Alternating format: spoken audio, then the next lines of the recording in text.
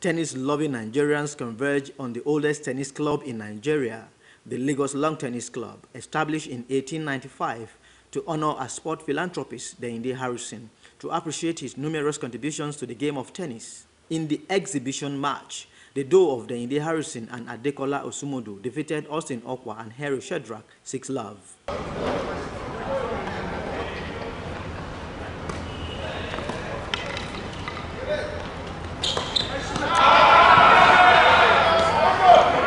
Tennis is a kind of game that really gives you good energy because you have to be physically and mentally fit.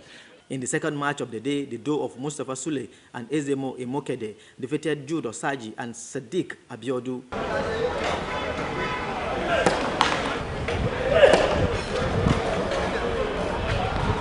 According to the president and captain of the Lagos Long Tennis Club, good gesture of sport promoters will make the country rule the world. If you want to play tennis, you have to go grassroots.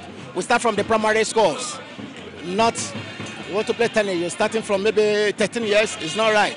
But from the grassroots, we are good. I don't need to say much about him. He has done wonderful well.